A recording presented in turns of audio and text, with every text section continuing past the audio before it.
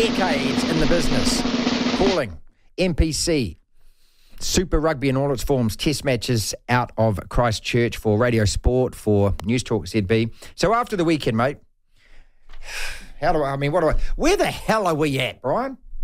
Yeah, it was interesting. I sort of looked at it. One of the stats that interested me, we had the most ball, didn't we, in that test match? Mm-hmm. And people talked about, Puma's defence. The All Blacks' defence was very good as well. Not quite as good, but nonetheless very good.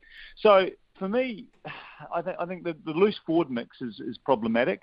9 and 10 are problematic.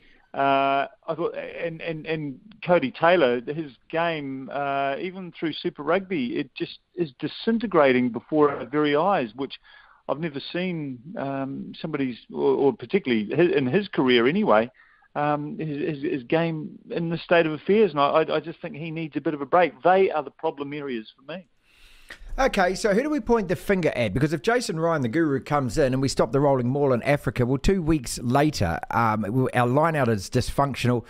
Our scrum worked bloody well. But, we've got this terrible attack at the moment where we're just so one-dimensional. It seems we're one-off runners, and if you complete your tackle like the Argentinians did, we've got no line breakers. I mean, it just is all the same, mate. I mean, we kind of went backwards, didn't we, to what we were seeing against Ireland. We were so ineffective. So who do you point the finger at and whose fault is it?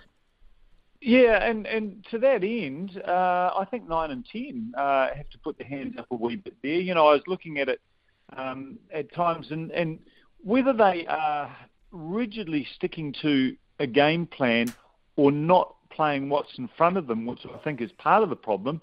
They're not sort of seeing the game they as in the way that they do in Super Rugby. And they're rigidly sticking to a philosophy and not adjusting accordingly. I think there is an element of that, and they just need to loosen up a wee bit. Now, that's a coaching issue.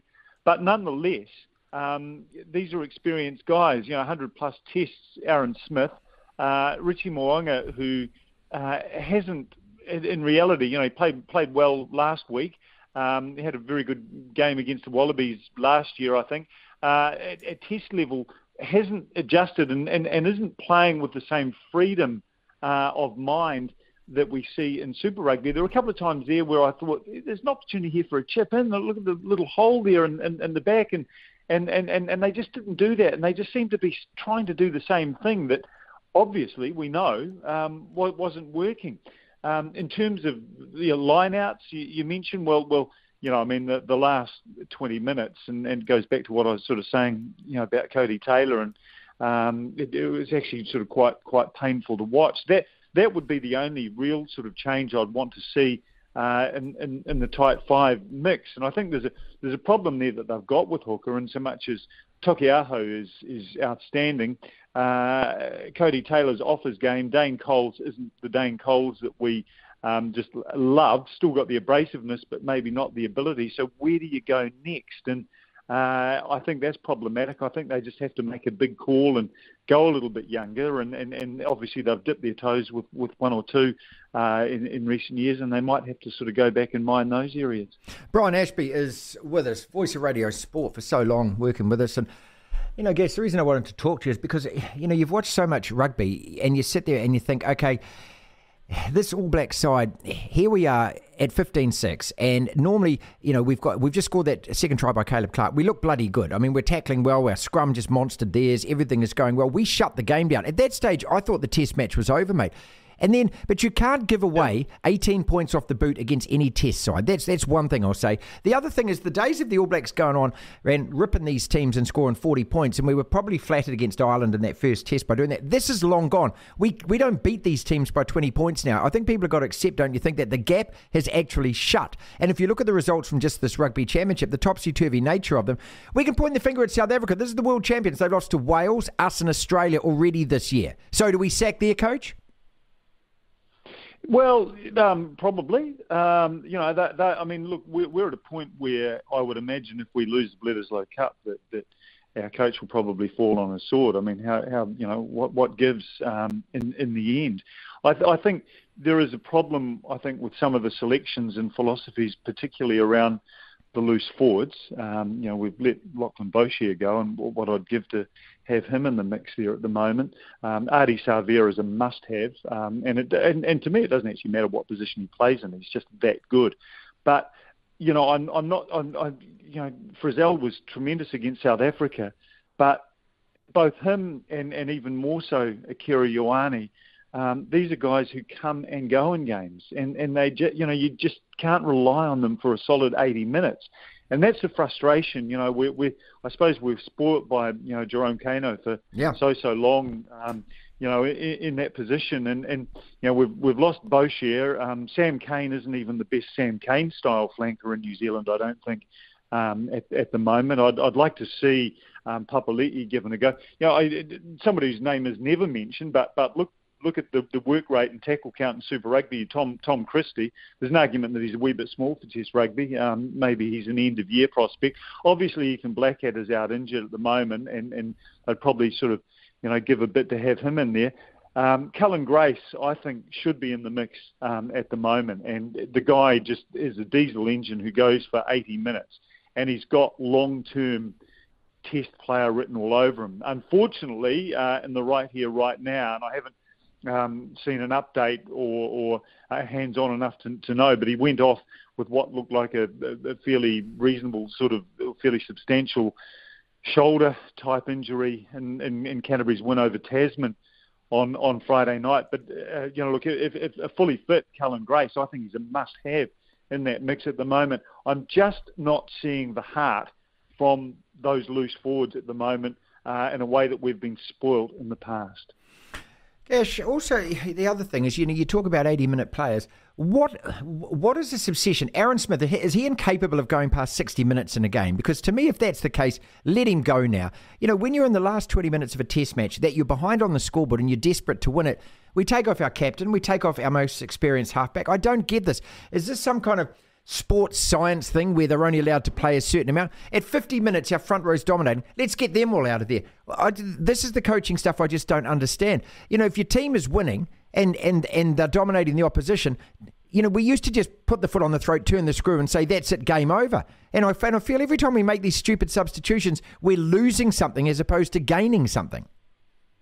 Yeah, it's interesting. I was thinking about that. And you've got somebody as experienced as Cody Taylor, who's been such a tremendous performer for so long, and you would expect a massive impact from him off the bench. So I got that. As well as Tokiaho was playing, to me that was the hammer down scenario. Unfortunately, it was the exact opposite, the complete and utter opposite. I think with the props, I think you needed to give them maybe graduated another 5 or 10 minutes. It's not as if it was a scrum-filled match at all. So you could have got a little bit more out of those guys. And I don't think we lost a great deal from the guys who came on, other than at hooker with Tokiaho, who. I think probably most would judge is one player who came out with of the match with maybe a slightly enhanced reputation. Penalty-wise, we got pinged. And speaking to Frankie Davis just about half an hour ago or so, the Argentinian perspective on this is simply that you guys were infringing. You infringe under pressure. The referee's calling it. Now, we can argue till the cows come home whether that Georgian ref got it right or not, but you have to adjust to the referee on the field, and that's another thing that we didn't do, to keep them in the game by letting them score 3 points. And then when we get a chance at 19-18 down to go ahead and we don't take it, they had nothing on attack at all apart from that one botched kickoff from Scott Barrett, and they scored off that. They were making no inroads with us whatsoever. Why don't we go ahead and then say to them, right, you have to bring the game to us? I don't understand those decisions. Well, the goal kicking scenario, suddenly we're taking a 60-metre one, but we're turning down other ones in Argentina. They're just tap, tap, tap, tap, tap, and over they go. It's test match rugby, and sometimes we just get a little bit ahead of ourselves. Some would say a little bit up ourselves, and I would say that actually. And you take the opportunities that are there, the easy option, particularly at those points in the game when the scoreboard is as tight as it is. So. That's decision making, and that's the leadership, and they have to have a sort of a good long look at themselves there. In terms of the infringements, look, this is this is not something new. You summed it up. Yeah, you adjust to the referees. No point bitching about the referee. This is a guy who was refereeing the rule by the book. We mightn't like it, but there wasn't a lot wrong with the calls that he was making. So you make the adjustment. And, look, this is Super Rugby was littered with teams not making the adjustment. The champions this year through the round robin were a heavily penalised team and were getting yellow cards and weren't making the adjustment. And that's something that's, again, a weakness in overall in New Zealand coaching in a way. We've just got to just build the nous, the intelligence, the intellectual capacity to make the adjustments as the game unfolds, and I guess it's just something we're not particularly good at the moment. But what we are good at as fans is having a bitch about the referee afterwards.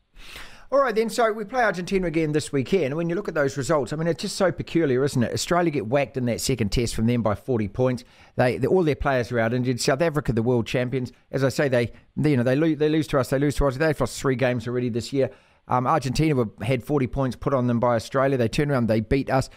Going into this test match this weekend, when's the last time you actually ever thought, I'm not confident as an All Blacks fan that we're going to win a game, let alone win it by 20 points or 30 points? This is just the reality now.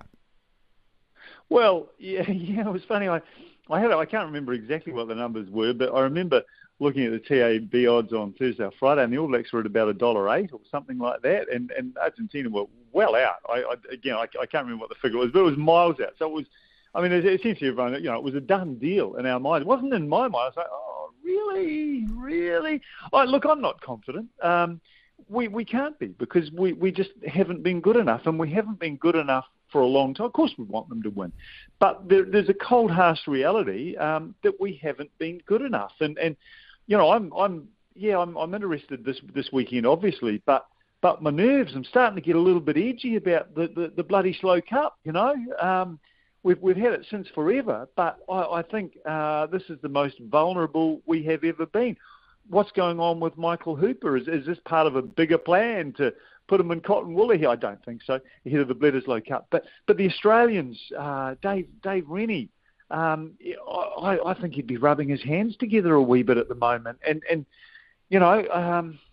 this isn't disrespecting our All Black team at all. These are just the cold, harsh realities of what we're facing. We are just not that good at the moment. I think we can be good. I think the talent is there. I think some selection tweaks and not major ones. I've talked about the loose forward mix. Who starts at 9? I don't think there are a lot of more options at 10. I think we can get better out of Richie Mo'unga. I don't think Beauden Barrett is the solution, because I think the backline functions. The broader backline functions better without Beauden Barrett. The tremendous finisher of a game, absolutely tremendous. Maybe is Perifetta an option to start at 10? I don't know. I think he's got more to offer than the 50 seconds that we saw from him. Finally then, Christchurch, how's that stink? Look, I thought it was on the fix-up, and then suddenly a lot of people on social media, apparently it's absolutely horrendous, seeping back into the homes. They've cleaned out the filters, and I thought, she's all good now, but now they just haven't got a proper system. So, if the curry houses are going well, Christchurch as a whole is it's a bit of a hole, really. It's pretty damned unpleasant. So, we've been failed by our city administrators. At least the roads are good, though. They fixed all of them now. Oh, stop it. Just stop it. No, they haven't.